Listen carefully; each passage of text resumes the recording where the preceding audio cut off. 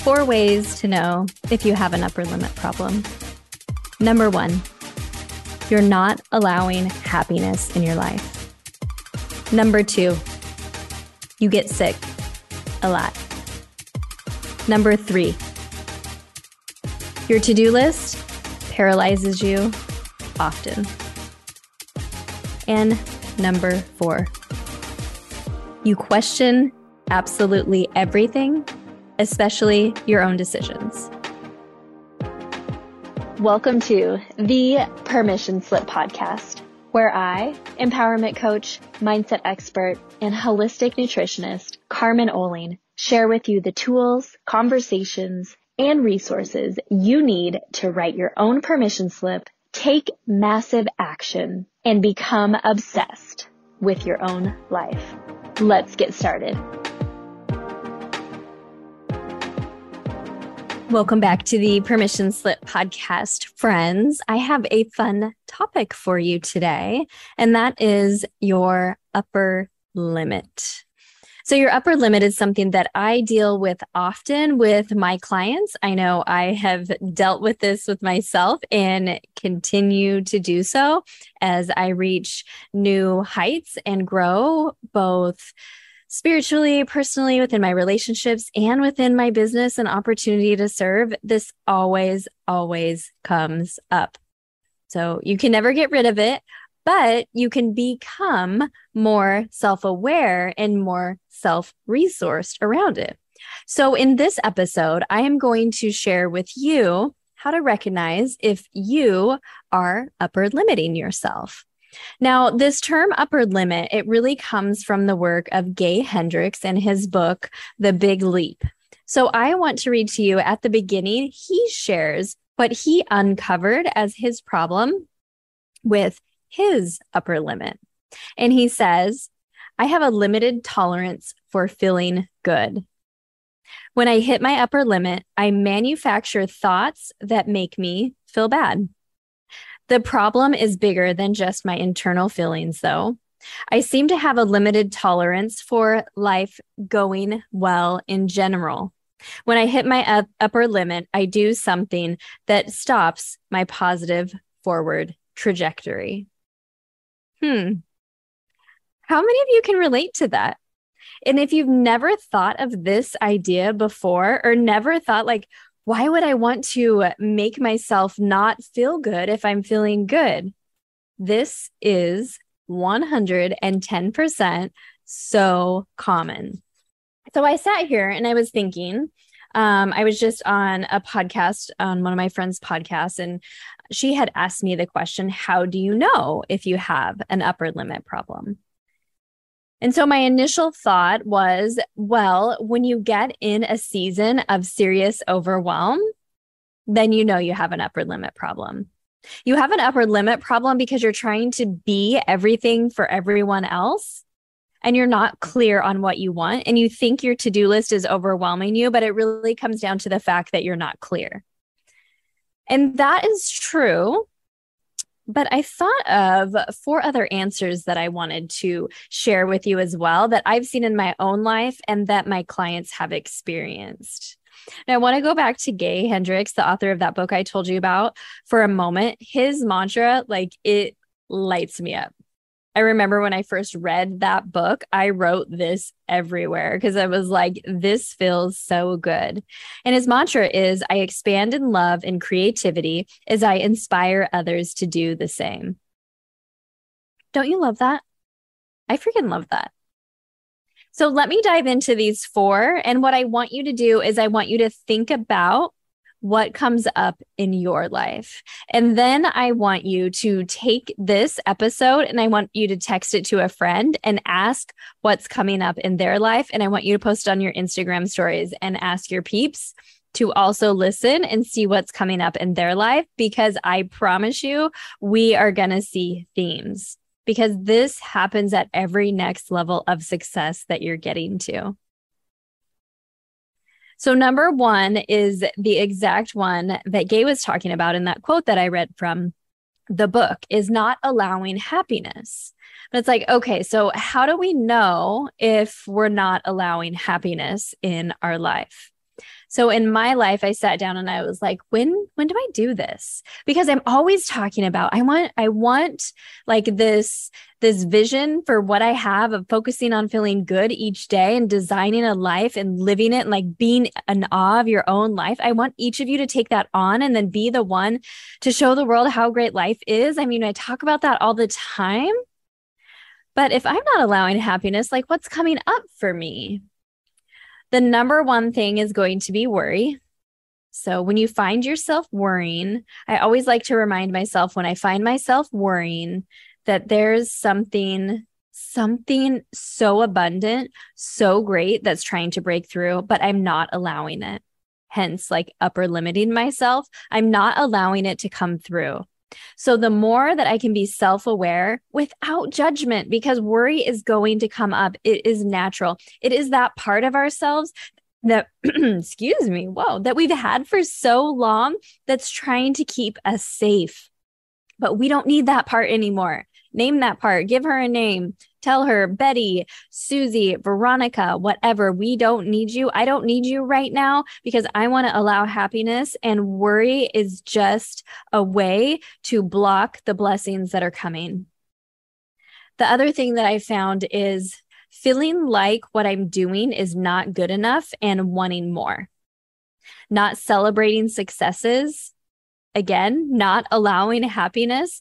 What would it be like if you achieved a goal and you celebrated it for like a week before you jumped into the next one? Oh, shocking, right? And then the last thing on not allowing happiness is deflecting, not accepting compliments or help. How often are you deflecting? I want you to think about that this week. And as someone pays you a compliment, no matter how big or how small or where it's coming from, I want you to take a moment and really think about what they said. Make sure to thank them instead of deflecting it. So the number one way you can see if you are having an upper limit problem is that you're not allowing happiness.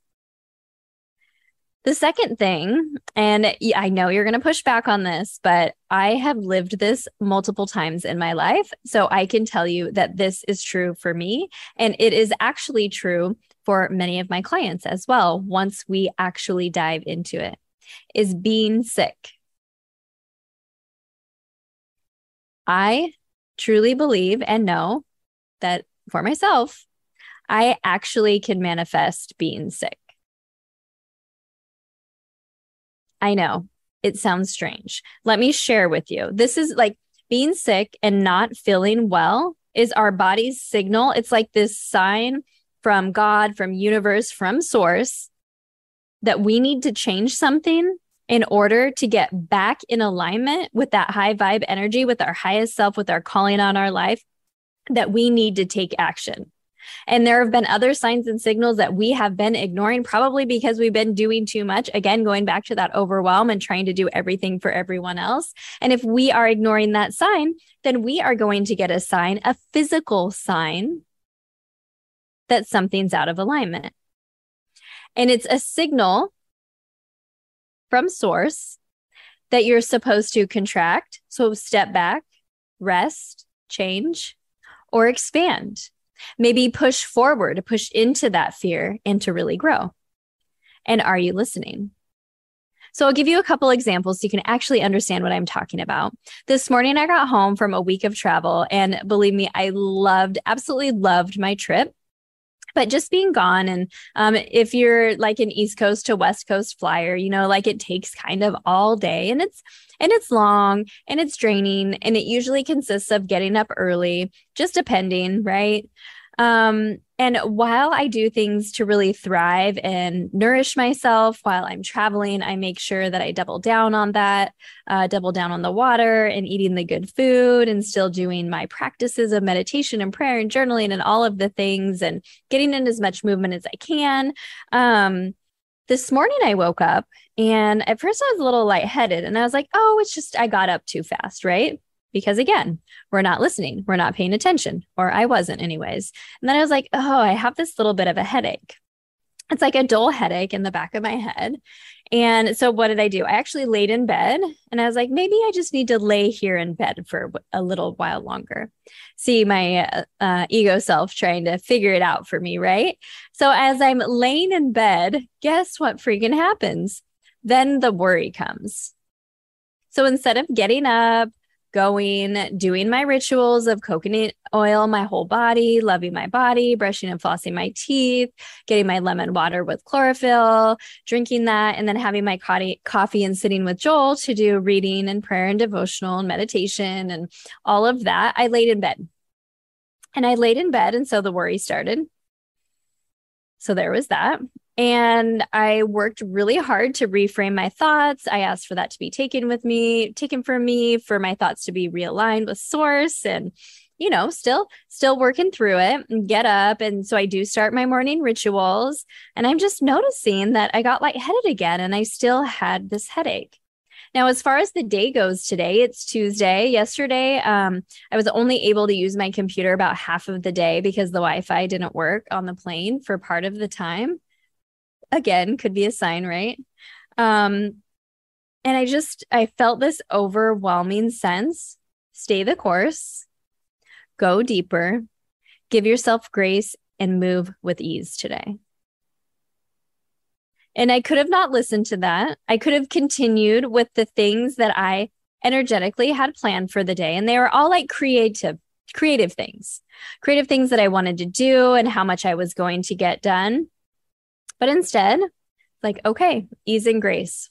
What feels good to me right now? And that was really like taking a slow morning, taking extra time to journal, extra time to read, to meditate. When I went to the gym, instead of doing like this super hard leg workout, I did a good chest and back workout instead of going really intense on any cardio because, my logical brain told me, well, you didn't really work out yesterday. I took it steady, took it easy, gave myself some ease and grace, knowing that not every workout has to be super intense to be effective. There's a little nugget for you, by the way. It doesn't. And you don't have to be sore for it to be effective either. So I'm giving myself so much ease and grace. And I just feel my body like coming back into alignment. I got the most divine like downloads during my workout, and I just feel so much better. But on the flip side of that, so what could I have done? I could have pushed and pushed and pushed, done the hard workout, told myself just to push through it, not listen to feeling lightheaded, not listen to having that little dull headache, which now that I'm talking about is actually gone. And I did nothing. Like I didn't take any like Tylenol or ibuprofen or anything, just allowing myself space and ease and grace. Because again, it's a signal to contract or expand. And I needed to contract a little bit. I needed to come back home to myself. I really needed to go inside. But on the flip side of that, I could have pushed. It would have probably made the headache worse, probably made other physical symptoms, and I would be super drained tonight when one of my deepest priorities in my life, Joel, comes home from work, and I wouldn't be too burned out to spend quality time with him.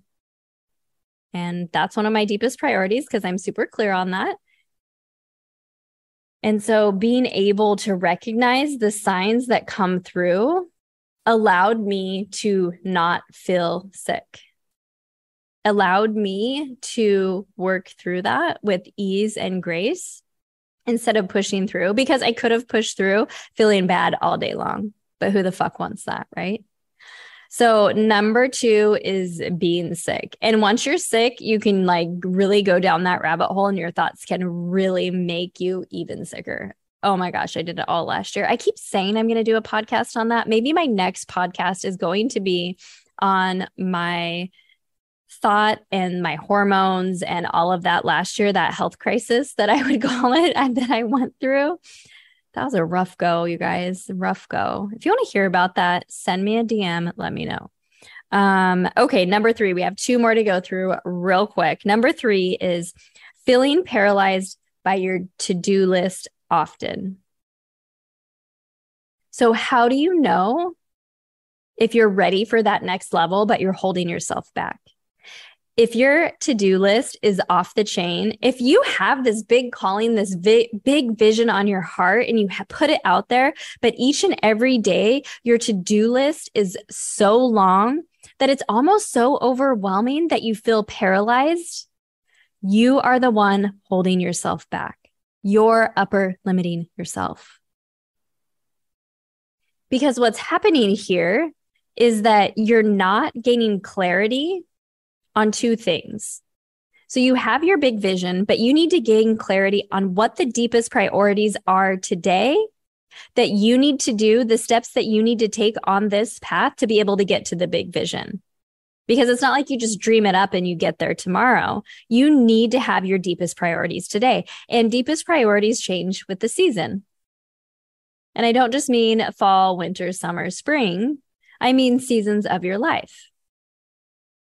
When you have different relationships, when you want different things, when you're in a different environment, lots of different things happening. So one, you need to get clear on what your deepest priorities. Clarity, clarity, clarity is huge. And if you want some help with that clarity, by the way, I am doing a free private podcast series in a couple of weeks. So it starts October 17th. And this is by invitation only. So since you're a podcast listener, I'm inviting you. If you're on my newsletter, I'm inviting you. So I'm inviting you where these 2 weeks in October, you are going to get in your inbox podcasts that only you are going to be able to listen to. And it's all about living and leading with clarity, confidence, and freedom so you can make the impact that you want to make in your life. And it is going to be so many juicy nuggets and takeaways and things to implement right away. You are going to love it. So if you want to join that free private podcast series, text me the word clarity to 503-386-2981. That will be in the show notes. 503-386-2981. Clarity. Text me that. You'll get the invite. It's a few weeks away yet still, but you're going to want to join. So going back, the second thing that is causing you to be paralyzed is that you have not discovered your unique superpower. So each one of us has something so unique inside of us. But often we push that down and we look around us at what others are doing and we start modeling what they're doing, which we might be good at, but it's always, always going to limit us from being great. Because you need to discover what is that unique thing. You don't have to be everything to everyone all the time. You don't. And you don't have to know everything. I used to try to know everything. It was fucking exhausting. Now I just know more people that know everything. And so if I don't know it, then I'm going to reach out and find someone that does know it and like make friends with them or whatever, or be able to refer to people, right? You don't have to know everything. No one expects you to know everything. So number one, not allowing happiness. Number two is being sick and not listening to your body. Number three is feeling so paralyzed by your overwhelming to-do list every day that you just like don't even really take action on your deepest priorities because you're not clear on what they are and you're not clear on what your unique superpower is. So if you want to find your unique superpower, I want you to do that too.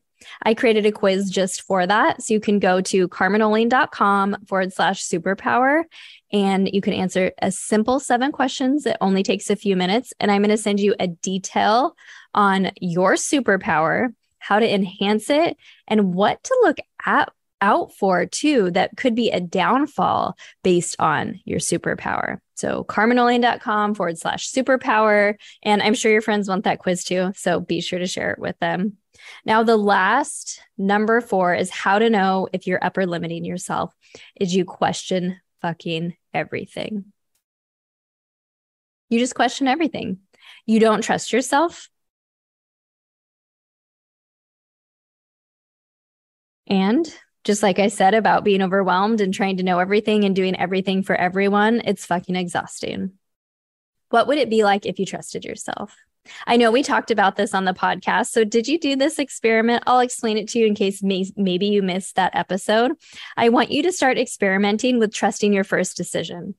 So when you get dressed in the morning, trust your first decision on if you're going to wear the cute underwear or the granny panties. Go for whatever you think of first.